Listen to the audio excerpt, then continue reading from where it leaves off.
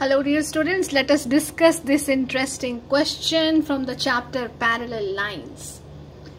In this figure it is given that AB is parallel to DE and BC is parallel to EF, and we have to prove that angle ABC is equal to angle DEF. Okay, tell me what is coming to your mind, how you are going to tackle this question. Okay, are you thinking of making some construction, or you can directly do this? Okay, so what we will be doing is we will be producing this line DE in the opposite direction, and assume that when we produce it, it meets BC at the point T. So you can see that a new angle is coming up. I'm marking this angle, angle ETC. So we are going to write down construction. Produce DE to meet BC at T. Okay. Now you tell me, it is given that EF is parallel to TC.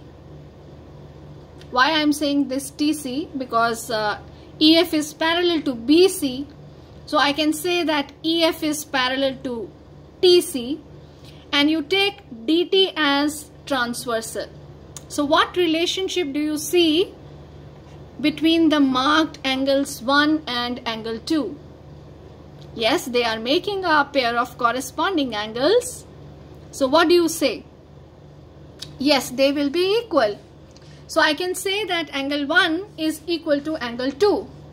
Similarly, if you consider pair of lines DT and AB, it is given that AB is parallel to DE, and we have extended this DE to make the line this DT.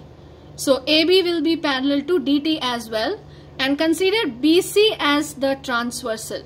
So what can you say about angle 2 and angle 3?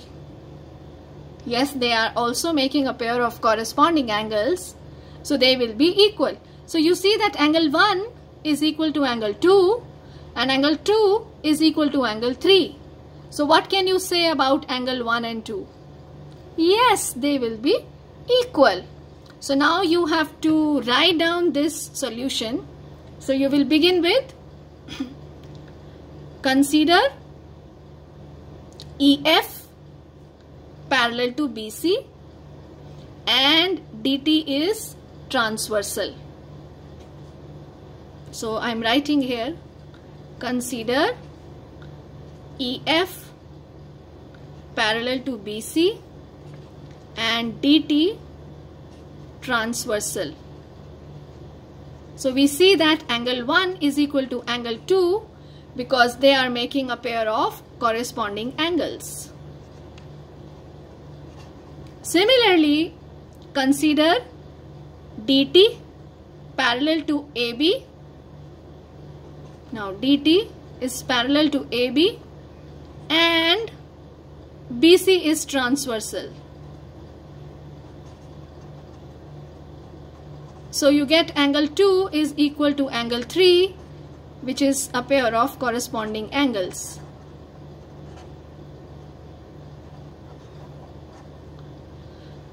So angle 1 is equal to angle 2 and angle 2 is equal to angle 3.